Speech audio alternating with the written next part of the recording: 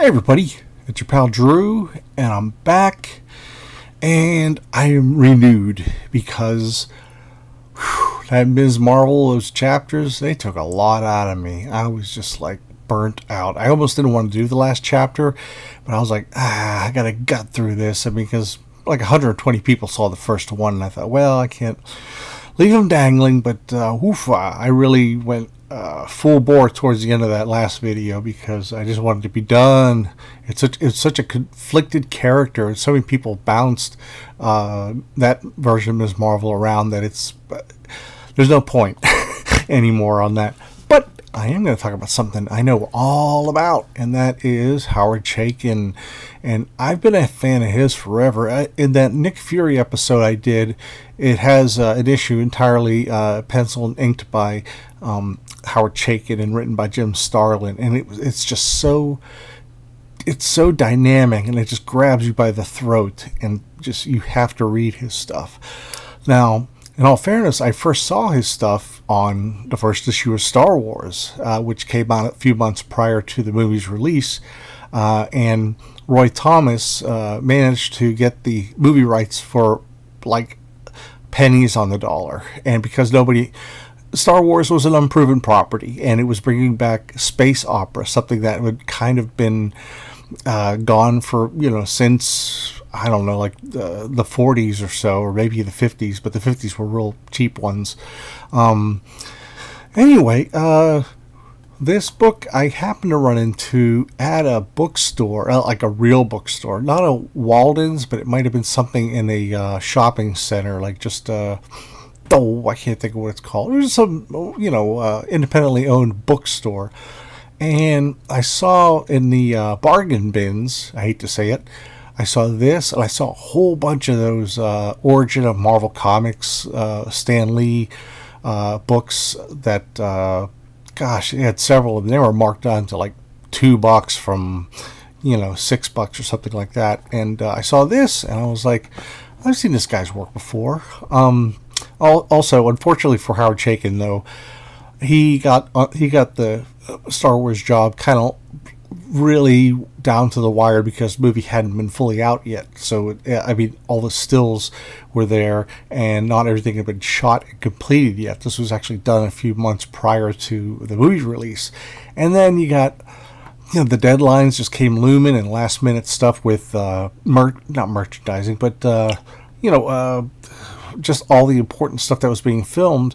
There was like a whole host of other artists that jumped in. So from issues for 6 issues, inconsistent. It had Steve Lee Aloha ink an issue, and then last two maybe, I think Chaykin did breakdowns for Rick Hoberg and somebody else, and it's just a real mess. But anyway, I'm getting away from that.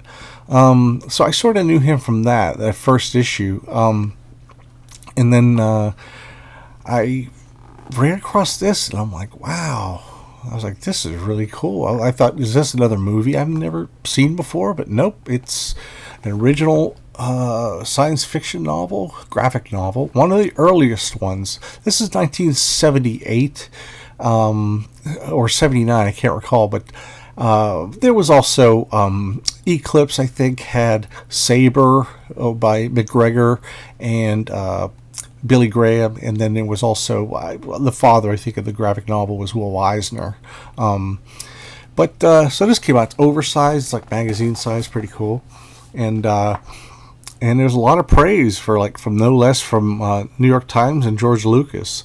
So that's great. And the name Empire, pure coincidence, because Empire Strike Back probably wasn't even in production at the time. I don't know. Maybe it was, but even so, I don't think someone of Samuel R. Delaney's cred would possibly rip something like that off, because he's very accomplished. He's done tons and tons and tons of science fiction books, and he's done some comics, and he's got a whole host of awards in his long career.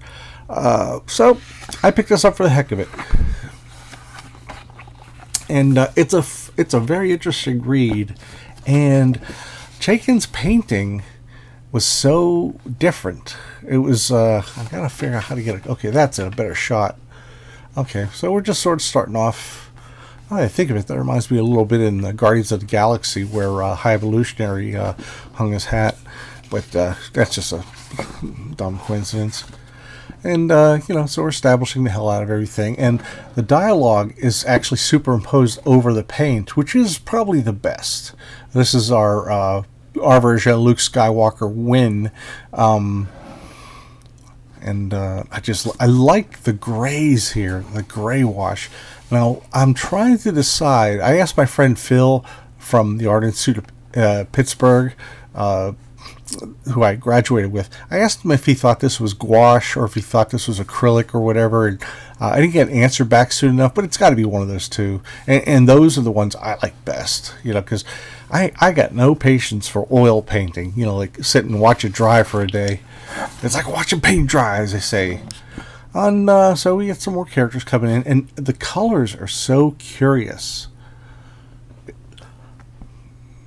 I like the highlight in the hair and some of the contours to make the characters pop out, but it's not unrealistic. I mean, when you go out and you might be at that angle, there will be people will be able to see your shape if you're wearing lighter clothing. And if you wear, you know, black clothing at night, you might get hit by a car. Anyway, this woman's trying to escape. I love the design on her outfit. He just kind of zigzag some ink around to give it this really, I mean, it's probably just whiteout or I don't know what, I don't care, but it looks great. She gets stopped. This woman with it's hard to explain, it's really a long story. She gets at crossfire, she gets taken down and captive. Moving along, it's a long story. The pace is very unusual, though. It turns out like she's the whole boss of the shooting match, and he's sort of like the new kid on the block trying to figure out what's going on. And but the way Chaykin shapes face is just so wonderful. I mean, beautiful, beautiful stuff. And what's great too is he's not restricted to like just night scenes. He's these people coming out of the sand. I mean, I know what you're thinking, you know, Tatooine and stuff like that. So I'm not 100% sure if Delancey or what's his name? Yeah, sorry, Delaney. I'm getting my names mixed up. If he didn't have this a little bit in mind with the first Star Wars movie, but I don't know. I don't know. He might have written it long before Star Wars came out. I'm jumping ahead. I'm really jumping because it's massive. My only complaint about this is it has hints of space opera, but a lot of it is stuff that graphic comic books, science fiction and comic books for the longest time had a hard time succeeding. It did well in the pulps in the 30s and 40s, but a lot of sci-fi and comic books was very dry. It was very like, you know, by the instead of saying like, you know, holy cow or look out, it'd be like by the ba-ba-ba of the ba-ba-bas, you know, like some like I know Doctor Strange uses like the multiple moons of Melanor and such, but if you get too caught up in coming up with different names for different things, then you could lose the reader. I mean, even though it's absurd that they would use some of the phrases or some of the words that we would use, it's just something you need it as a storytelling device. So I'm just jumping ahead to show some more great. I love that. There's just so much to love on this. And this is all paint, everybody. No computer coloring, all paint. And I only say this because I know there's probably a lot of viewers out there who only grew up with computer colored comics, and that's cool. It's just that this was like, I don't know what, this was like a high, like, you know, like a visual feast for the eyes. It almost made you feel high because it was so otherworldly yet tangible at the same time. Most because Chaykin's got all the tools and he knows how to make the most out of even a simple panel, and that's what I love about it. So this is all paint, no touch-up. It's printed for, and also the printing is great too, you know. And I like the deep shadows and the various shadows. It's not just that one tone of orange. And this is, I mean, God, I would love to do a paint and graphic novel, but I'm not independently wealthy, and neither was Chaykin. It's just that he was already fully formed at like 1975, and he just got better and better and better and faster. And so this is kind of like, you think of the movie Krull, which came out I think in 1984 with those funny little spinner blades or whatever.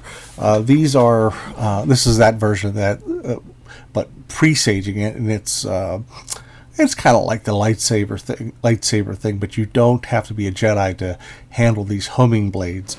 It just takes a little finesse. So she's showing him. And she's like, "You cut that out. Watch it, you. I'm fond of that ear. I just soon keep it if you don't mind." And I love these, like, what's that called? It starts with a C. Blah blah blah. Oh, cameos. I like the cameo. You know, that's what they call that effect. That's something you would see in a piece of jewelry that you would open up and see a face, whether it's painted or family photo.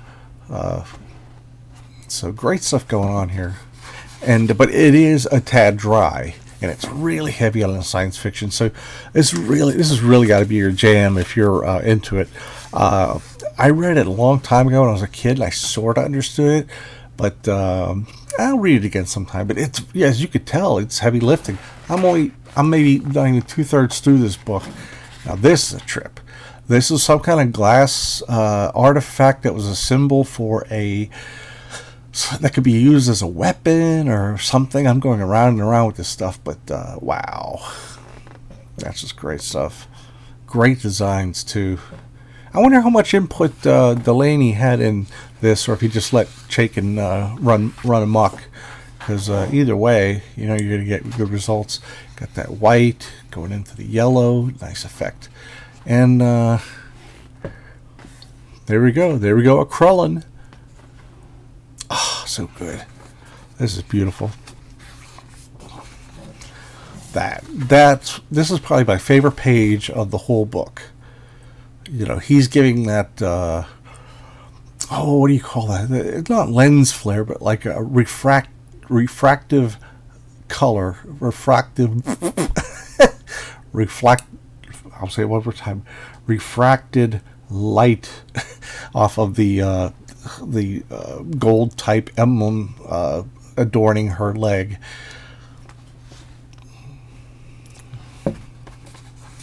At least you got time to take a good look at it while I was fumbling with my words. This is great. Look how I'm trying to figure out how he created this depth.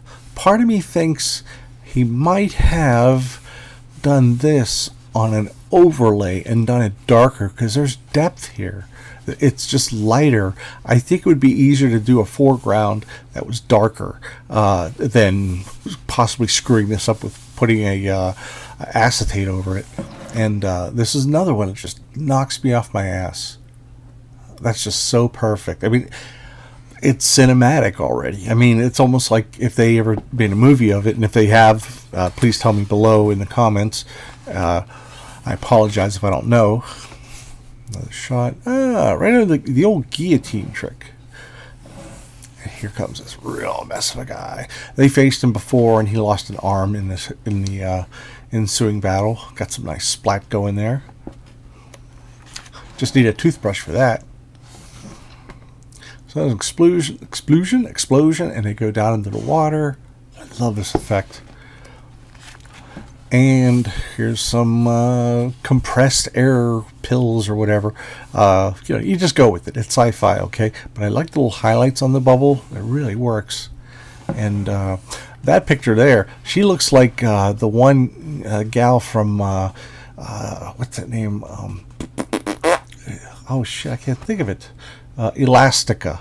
Yeah, she was the one who quit after about 10 years or so, but that's who she reminds me of. I'm sure in the comments below you could correct me. I would like some comments below, because hey, you know, I'm here at your disposal. Well, This bad guy shows up yet again. It's like a final showdown. But our pal Win, he has mastered the homing blades, gets the guy right in the neck. And I love this. It's like Rin ran after them. Oh, no. Akram's rigid armor held erect, a limp and silent form. I just love that idea. I love that idea. Maybe it's been done elsewhere since, but that's the first time I've known of it. Explosions, just all these, and I love, you know, some of it, it's got that advertising pop art style to it, but it's modernized. I mean, like from like the 50s going into the late 70s, but I think it still holds up. Just real daring colors. This is another sandstorm, but I think it's on another planet. It's a lot to read. Now, here's another thing I love. Boy, oh boy, do I love that. Now, this looks like he may have taken they have, you know, Zipatone, which is the black dot patterns, excuse me, which is the dark dot patterns that you put for shading. They also have white versions of that too, where you can do white dots to create something in the background versus the foreground. I think he used one that had lines on it to get that effect of the screen, and that's beautiful stuff. It's just that Chaykin's just doing such extraordinary, bold ideas when it comes to painting and mixing it with the design, like making the color, you know, not just be the color, but the storyline, meld everything together. Well, you know, this empire crumbles finally, and he gets back home. And that's about it. Well, this is really affordable on eBay. I mean, you could try your local shop, but this is super obscure. And in fact, I think I bought this on eBay about 10 years ago. Anyway, it's really good. It's a heavy read if you're into hardcore sci-fi, as far as the nuts and bolts and the this. I'm talking just great today. Forget it. If you're into like the elaborate comics of that are hard sci-fi, get that. Well, we're not done yet. Now, okay, that's not him. That's I think Earl Norm, but it's the first issue. Oh no, it's not. No, it's not. Ignore what I just said. It's the first issue of the Hulk number 21. It was the black and white magazine for 9 issues, and it turned to a color book that was in the present. And the backup was Howard Chaykin again, all in color for a crime. I love those gray tones. Well, and what's interesting is Howard Chaykin created Dominic Fortune, and Dominic Fortune first appeared in an Atlas book, Atlas Publications, from a very brief time in 1975 or 74. I thought I had it right here, but apparently I do not. Oh, okay, here we go. He was called the Scorpion at the time, and it lasted 2 issues before Chip Goodman panicked and decided to make them superheroes, and completely changed the characters, the origins. They just kept the names. And Howard Chaykin, he saw the writing on the wall. The book, they only published 4 months worth of books. That's probably the most piss poor planning I've ever heard of in my knowledge of comics publishing, and it's pretty extensive, if I could be so modest. So Chaykin just took it over to Marvel and made it his own, Dominic Fortune. He appeared in some black and white magazines in the mid-70s, and he gradually got more and more attention. He ended up with a issue of Marvel Premiere that came out, one of the last issues, a color book that Terry Austin inked, and that was a really cool combination. But here, Denny O'Neil is doing the script, and I'm wondering how they break up the labor. If they just, I think they do it Marvel style. I think he's like, I want to do this, and you know, and Denny was an agreeable person. I love that when the plane's about to land. And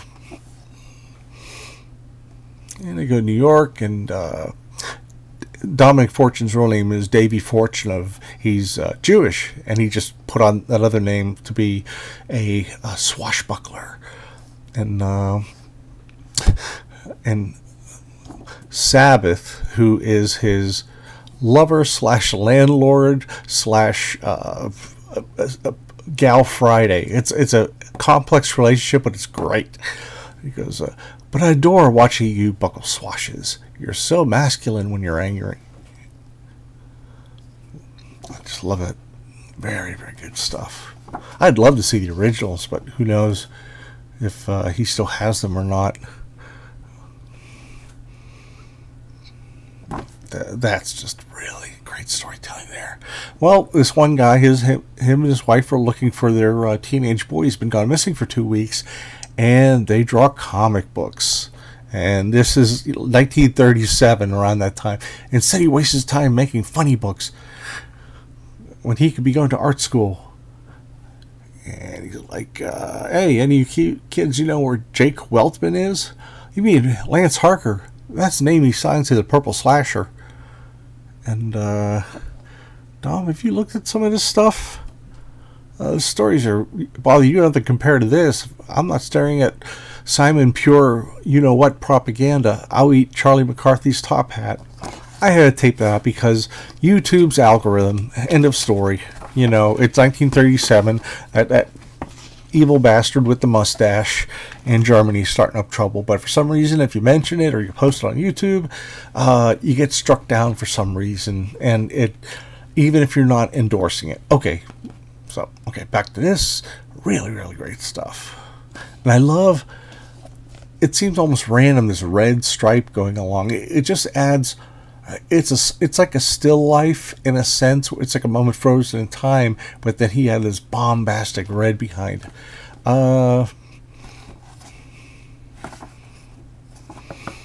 She goes, for shame, Don. Using a weapon, a purple slasher would never would have taken him out with his bare knuckles.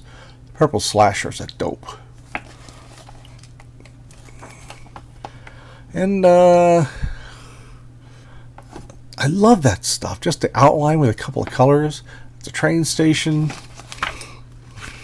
Okay. Whoop, whoop, whoop. And he gets on board. I love this. He's going to shoot the couple's son, but he's waiting till the train comes by, so nobody will hear the shot. But Dominic is on the train, and he leaps off, makes a dramatic entrance, shoots the guy's hand. This, I love it. It's like he finished it up, and he added a little bit of white there and a little bit of white there. It's so cool. It's like sculpted. I've used that term in the past, but it's almost like he was finished. He's like, nah, throw that down. And love this page. I'll buy another one. These magazines have flimsy, very delicate spines, but that's okay. I wanted to show this off. A little superimposing that over the early comic books that are quite crude. Oh, the cops come, and kid's like, oh, it's a shame your artwork was ruined. That stuff wasn't so hot anyway. I decided that hero junk wasn't for me. Didn't express my soul. Let me show you what I've been working on. Slasher mouse, huh? I have this huge headache. I'll soothe it, Dominic, or should I call you Davy or Slasher? So, great stuff, and he and O'Neill are just really hitting it off, and they're really making this character just tremendous fun.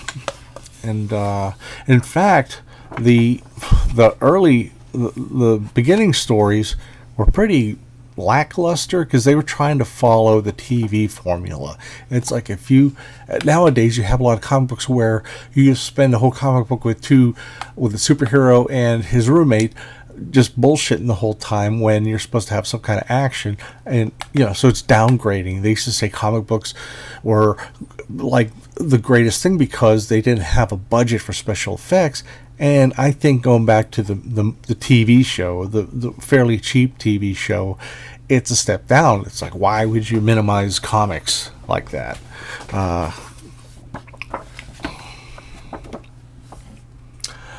Ghoul of My Dreams. And now here it says Howard Chaykin, but every cover insists on calling him Howie Chaykin. I don't know what Lynn Graham has against him. So who did this frontispiece? Oh, Bob. Oh, Joe Jusko. I'll have to show this to him sometime. I just love the imposed little, you know, the necklines that are stuck there. Not stuck there. They're imposed. That's great. And I really like that. Beads. Wall of beads.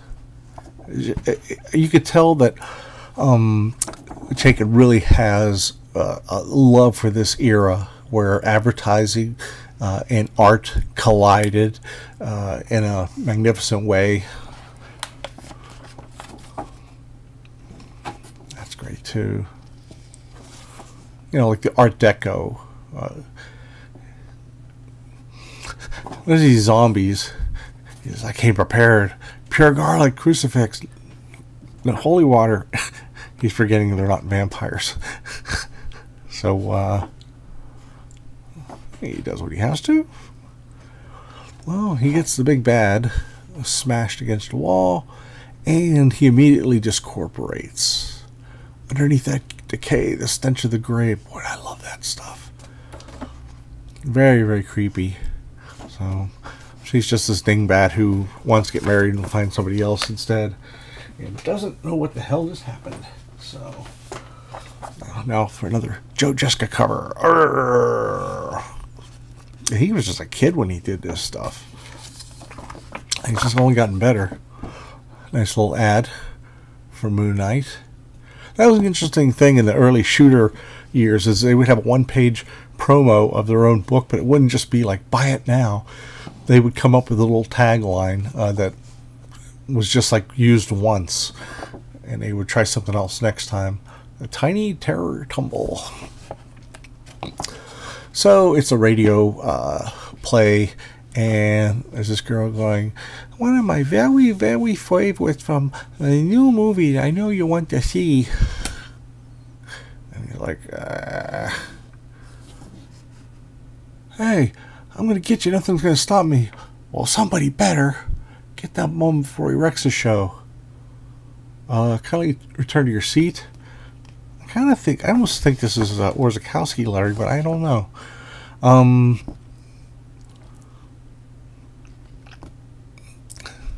I should give you a chance to recover, but that'd be dumb. We gotta silence him permanently.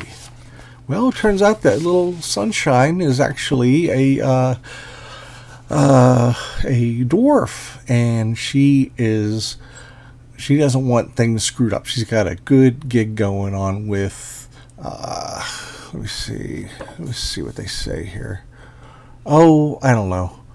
If he blows the whistle, actually that was her ex-husband who would blow the whistle, and it would ruin her fortune as playing a kid star. So, and you know, goes right into the baby thing about hiring Dominic, and she goes, I'm so frightened. Hooray. Now, the printing had screwed up. We've seen this page already. There's going to be a lot of this stuff going on. And again, it's like, man, when he does that, just people walking over the other panels, it's just so catchy. I see we're seeing pages reprinted again. I missed a couple pages where Dominic takes on her lover, and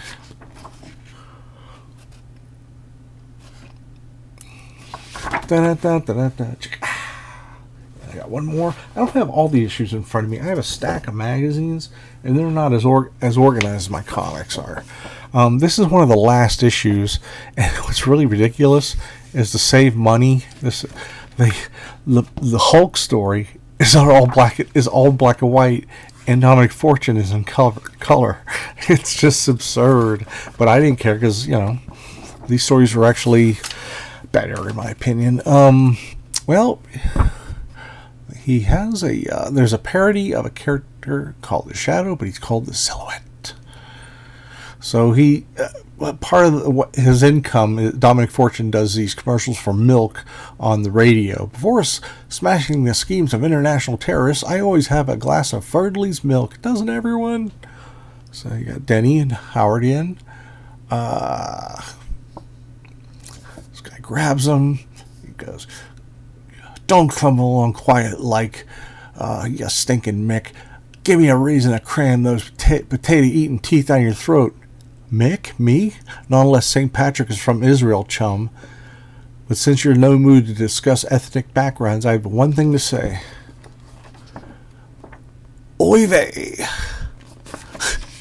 Here comes that Shadow guy. He goes, "Gaze into my flame-red soul, scorching mind-mincing gemstone wrongdoer. Ha ha ha. Feel your will weakening. Ha. Your power to resist is fleeing. Ha ha.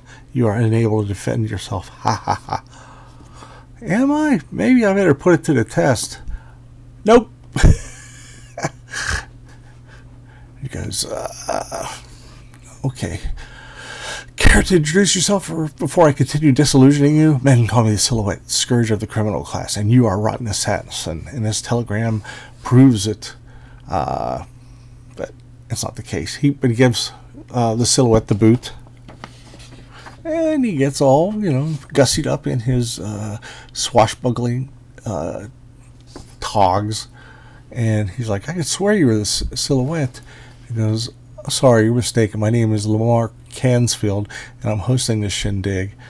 And his assistant is Margot Payne, Lamar's constant companion and is the only one who knows the secret. Quiet, Margot. Look, everyone, the blimp's arriving. And along comes Santa Claus and his assistants. But Dominic and Sabbath smell a rat. Yeah, they love these faces. I gotta get the... Okay. "You've been warned," goes the Silhouette. "As have you, Lamar. If I wasn't in a hurry, I'd tie you into a tiny little knot and send you to a Boy Scout troop." Wham. But since I am, he jumps and gets on the dirigible where Santa is holding this guy for a lot of money. Some real spectacular action. I mean, Chaykin's always been great at action.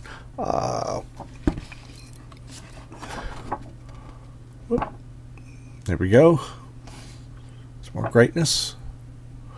And the guy shot inside a dirigible, which is just stupid. So everybody jumps, but because it's comic books, Dominic Fortune and his fellow land on a lot full of Christmas trees covered in snow, and the other guy didn't make it, so explodes. How terrible!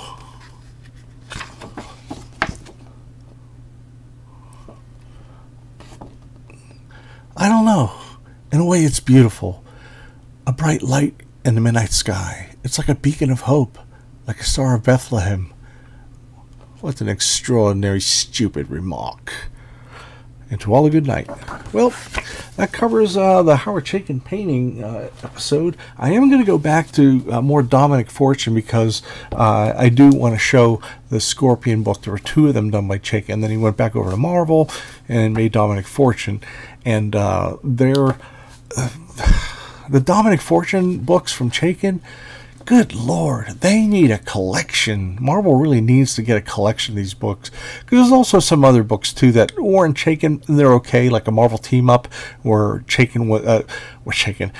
where Dominic was an elderly man, and then there was a Web of Spider-Man where it continued from that, and that was pretty much it. I mean, they didn't really go apeshit. Oh, wait, but in the 2000s, Chaykin returned to a 4-issue Dominic Fortune miniseries, which was excellent, and I think there's enough for a healthy trade paperback. So get on the stick, Marvel. You're reprinting everything else. You might as well do it if you want, unless you want Howard to get the copyright back, which would be fine. So that's it, and I hope you've enjoyed this. A little bit different, but I think art aficionados will really enjoy this episode. And sorry I was tripping over my words. I'm just I don't. It's late, and I don't make much sense after a certain time of night. Well, anyway, I'm signing off, and I just wanted to say, remind each and every one of you watching this that this video is 35 minutes long, and the fact I am forever grateful to anybody who will watch my episodes, because there's so much competition out there. There's movies, there's TV, there's comics, there's gaming, and a shitload of other YouTube channels.